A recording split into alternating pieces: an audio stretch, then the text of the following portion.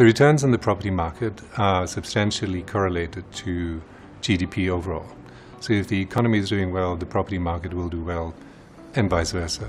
So simply put, economic growth is what we need. And a prerequisite for that is a full vaccination of the population here in South Africa as you would need it across the world.